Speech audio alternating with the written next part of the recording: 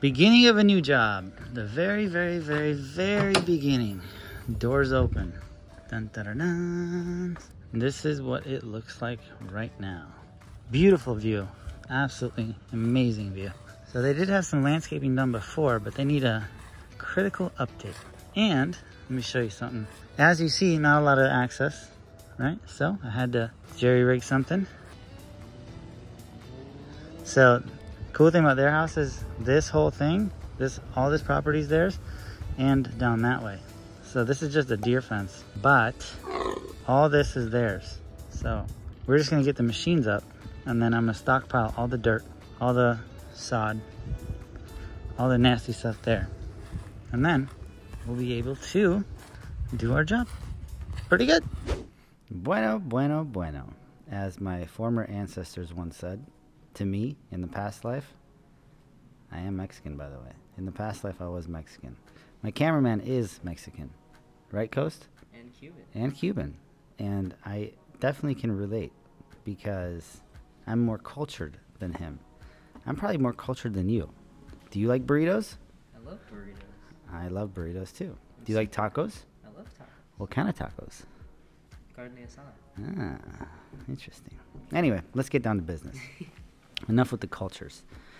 Okay, so this particular project was very fun. And last time I did a voiceover, you guys lit up the comments and you said, give us more lessons. And Coaster, being the best cameraman a coaster can be, he said, T, you should do a video teaching him things about this particular job. And I said, that's a great offer. I have an idea. For this particular one, this one took me quite a long time to close. And I want to share with you some of the things I did to close this deal. Now, at the end of the job, this deal was 140 bands. And I'll break down some numbers for you a little bit later. But this particular client was a Yelp inquiry. She hit me up on Yelp and she said, hey, I have a project. And I said, that's a great offer. Do you have a design? And she said, yes, I do. And I said, awesome. Please send a design over. She sent it over and it was a design like this. Okay, Coaster will throw this up after the video is done and you guys will see the design. Now it's nice, nicer to have this than not, but to be honest, it's a little underwhelming because me personally, I hate hand-drawn designs. And if it's just all flat work, hand-drawn designs work fine. However, for this one, it needed to be a little bit more detailed and have a three-dimensional drawing, two-dimensional drawing, whatever, the elevation drawings. We need an elevation drawing for sure. Now, over here you see the boys, they are doing the putting green. One thing that I made a mistake on is, for some reason, somewhere along the line, the homeowner said, oh, just leave the border where it is and just put a putting green in. And I said, okay, but in retrospect, I should have took it all out and then re-leveled it and then put it back in, because at the end we had a little bit of a hiccup with the levels. And I mean, we figured it out, it was fine, but it just took more time. It's always easier just to rip everything out and put it back. But here we're digging for the retaining wall. See back there? Now there is a complete drop off on this wall, and this one was quite tricky because it didn't have a proper drawing, elevation drawing, no engineering plans, right? And this wall was, it was in the drawing, the wall worked out to be like 4.5 feet, but I told her, I'm like, I can't build this wall 4.5 feet because I don't have any engineered plans for this. And I said, I can only do 3 feet max. So just to protect my butt, we did the geogrid, we did everything, but I told the boys to bury 2 blocks into the hill. So literally we built a 5-foot wall, and I buried 2 blocks because the worst thing is if I get a call back and said, hey, my hot tub pad that you built, homeboy, has slid along with the hot tub. And I would say, oh shit, that's a problem. So I'd have to come back and redo it. So I just did cheap insurance. I buried 2 blocks. We put all kinds of base rock in there, drain rock, pipes, everything. And that wall is not going anywhere for sure. But it's always good to protect your butt, because once you leave a job, you definitely don't want to come back, especially for something stupid like that. Now you see the excavator here has been playing a very huge role in the whole thing. And I've been telling Jose, I'm like, dude, you got to get good with the excavator. So I told him, I'm like, get on this thing and stay on this thing and just figure it out. So this job was the job where he figured out how to run the excavator correctly. And on the next job we went to, man, he was a digging machine. He was a digging machine. It's really important to have your people know how to run your equipment correctly. Also, I want to tell you this. If you're watching this video and you're like, T, I want to do jobs like this. Or if you're a stonemason, if you know how to do retaining walls, pavers, and you're watching this and you want to work at a company where you get paid very well and you have very, very high growth opportunities where you could be making a ton of money as long as you take on responsibility, I am hiring. I would love to hire you. I'm looking for stonemasons. I'm looking for people that do retaining walls, pavers, level work, site work, grading. That's what I want. I do not want people that are just laborers. Okay, I want skilled masons. I'm looking for masons particularly. So if you are a mason and you want to get paid very well, starting at $30, but I mean we can go to like $50. It doesn't even matter. It just depends on how skilled you are, how responsible you are, and how much you want to put on your plate. But like there's no cap, no limit. Okay, and it's a great company to work at. You'd be hanging out with me, you'd be hanging out with Jose, and you get to run cool equipment. All right, moving on. Now, next thing I want to say is, if you like jobs like this and you want to learn about more jobs like this, reach out to me, join GoKing. That's what it's for. 620 people in there right now, and we are growing at a very fast rate, just like Applewood. That's what I want to be. I want to grow fast, strong, and steady. But for this, okay, let's go back to the job where I promised to teach you how I closed this deal with this particular client. Her name was Eileen. She was awesome. One of my favorite clients. Super easy to work with. To be honest, her neighbors were not the best. They were, we'll just leave it at that. Not the best, right? But there were some things that happened that just kind of made this job more of a pain in the butt than it was. But dealing with her and her husband, it was a dream. Nothing wrong. Everything was super relaxed, super cool. She took ideas and she took suggestions. Okay, see right there? See the guys? They're literally waist deep because they're burying 2 blocks. So we dug very deep, and then we put in a lot of base rock, drain rock, and then we put blocks in. So that wall is not going anywhere. I made sure to build that wall so well. I cannot emphasize how important it is to build walls correctly so you don't have to come back later on in the future and deal with a nightmare. Okay, that wall probably cost me an extra maybe $1,500 to build like I did, but it would have cost me another 20 grand to come back and fix a mistake that we made. And I can charge her for more blocks now, but I can't charge her to put in more blocks when the wall fails. I have to come fix that for free. Okay, how did I close Eileen? Now, she reached out to me from Yelp and she said, I have a job. And I said, great, send over the design. She did. The design was okay. It was like I said, I don't really like hand-drawn designs, but it worked. It specified everything, and we got the deal done. So I bid on the job. It was around $100,000, and then and then she came back with some notes, and then I sent another bid, and this was closer to 200 grand because she added on a bottom of the hill portion. And then I sent it over, and she said, too much. We can't do it right now. Look at this. See the wall? Pay attention to the wall. Look how big that boy is. Literally, maybe 6 blocks deep. And then we filled the whole thing with base rock. There's the pipe. Okay, very beautiful.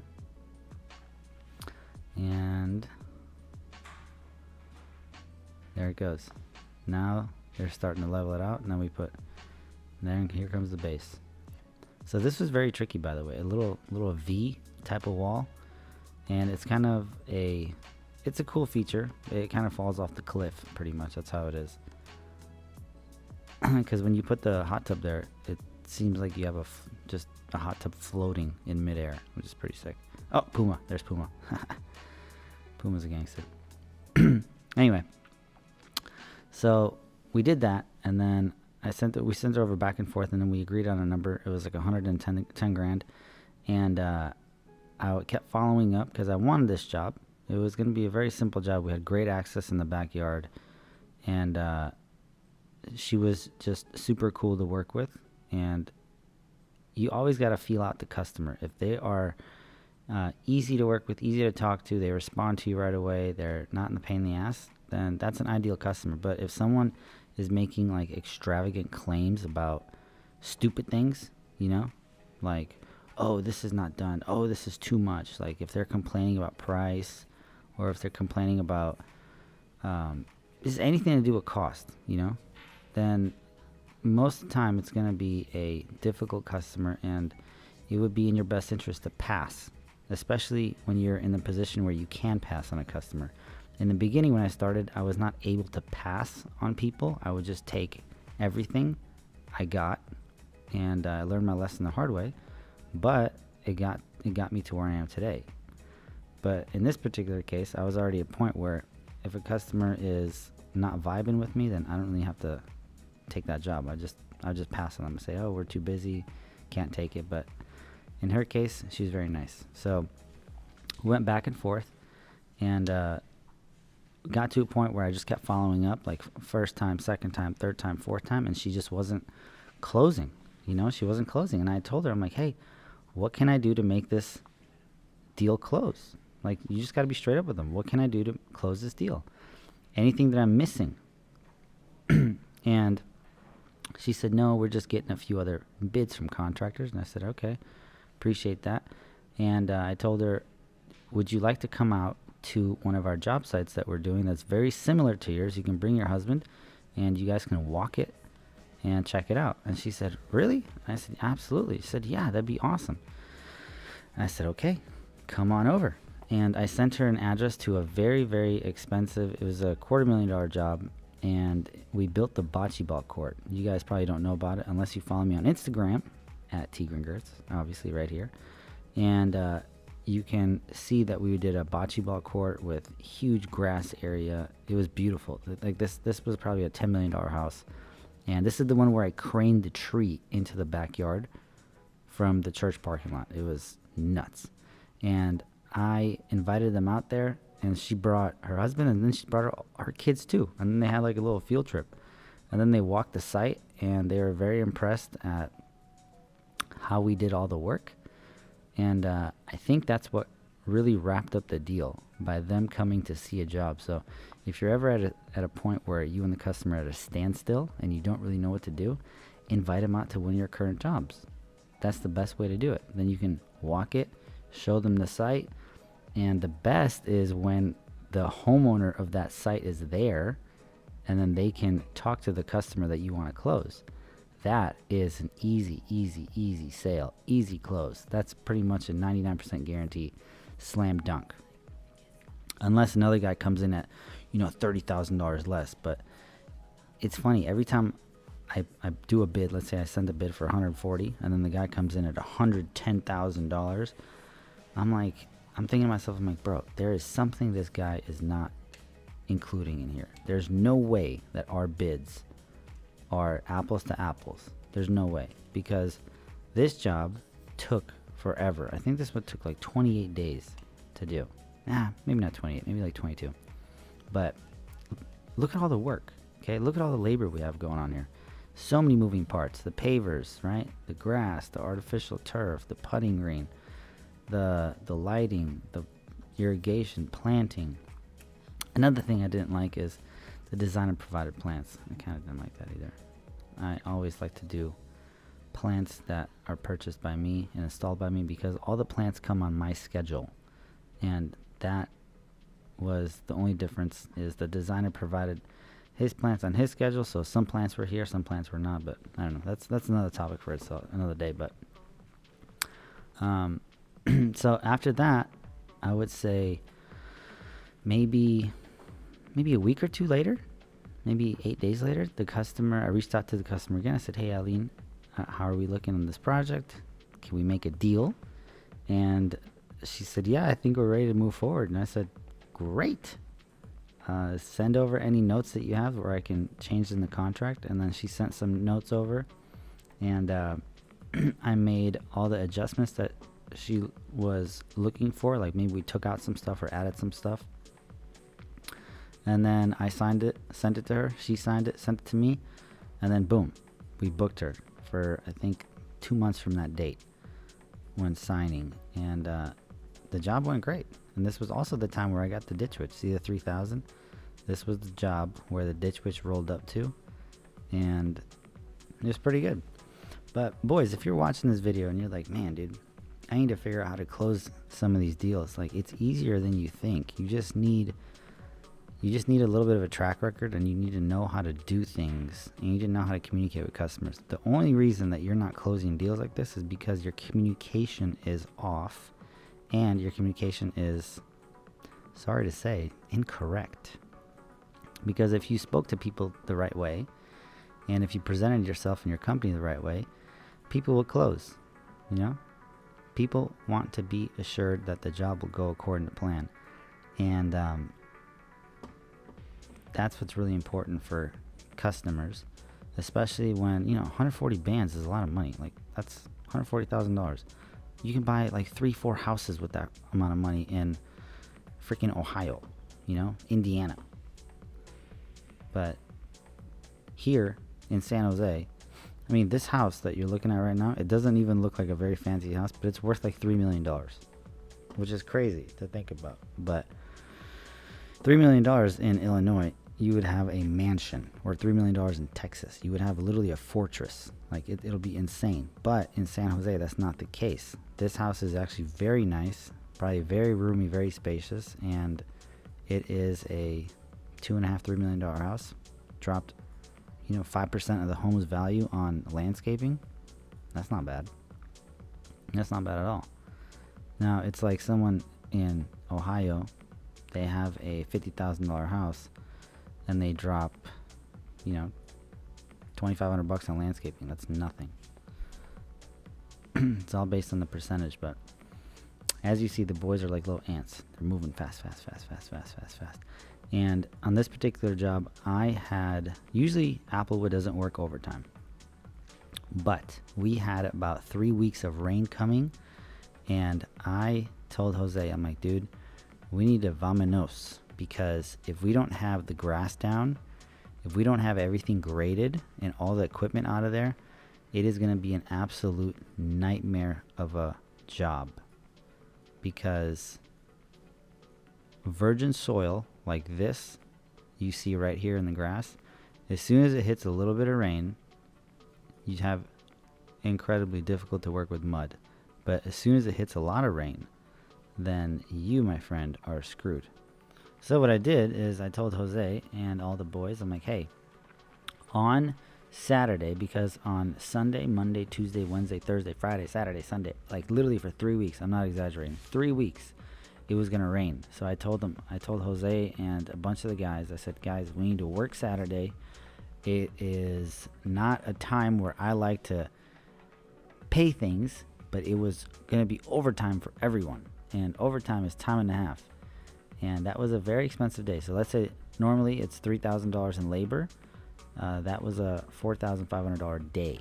So not a good offer, right? Cut into the profit of the job, but I knew I would be spending probably another $4,000 if we didn't do that and get everything out of there. So what we did, this is it right here. This is Saturday. As you see, the rain is already coming, but it wasn't scheduled to rain then. No, this is not Saturday. My bad. What am I talking about? Saturday, I think this is 2 days before. But you can see everything's moist and wet and pain in the butt. Boom. So yeah, we see everything. Everything's rolling.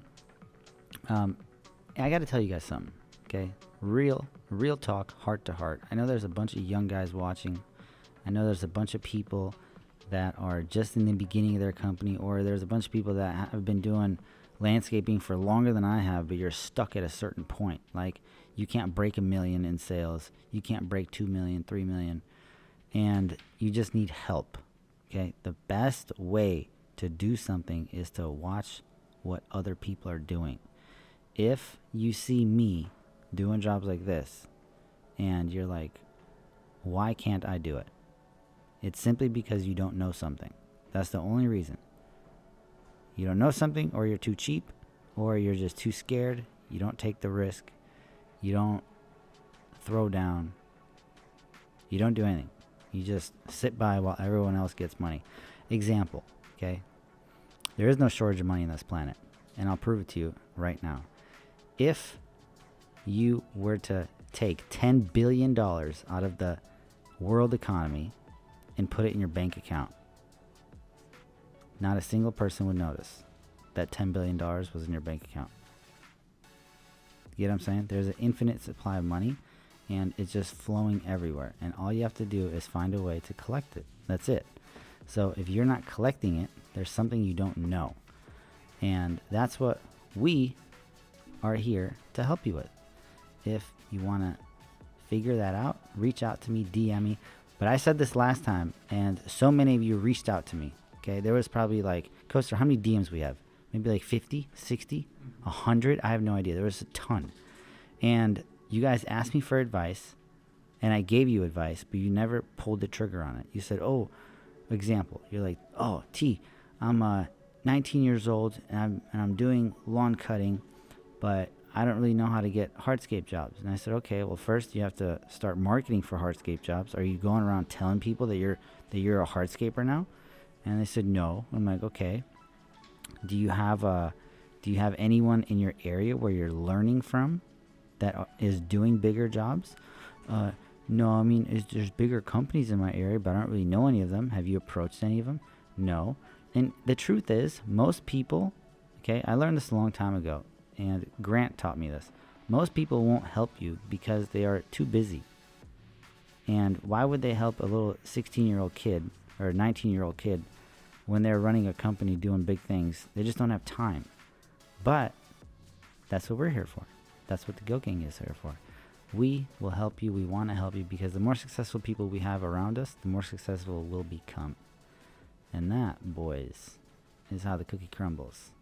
Thanks for watching. Reach out to me. And we're finished. I'm just going to take you on a quick little walk. It's pretty nice. It came out really good. First is the bocce ball court. This was a bocce ball court with oyster shells, but it's too annoying to clean. So we did this. We put a putting green in here. It looks quite nice.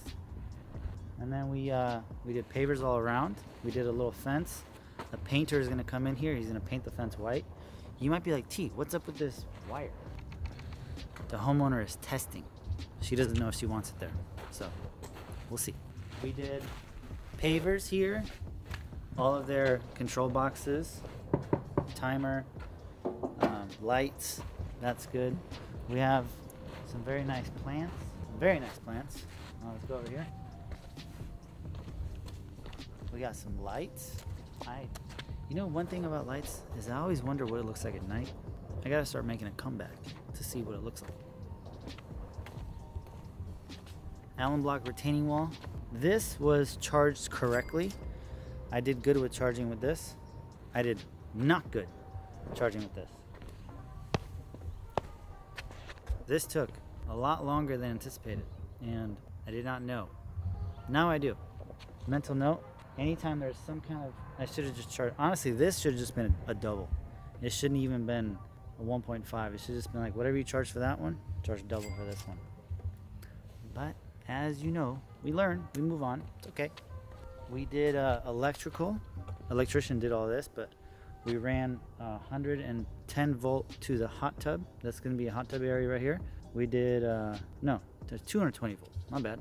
We ran 220 there, 110 here, 110 there, 110 there, and then there's another one there.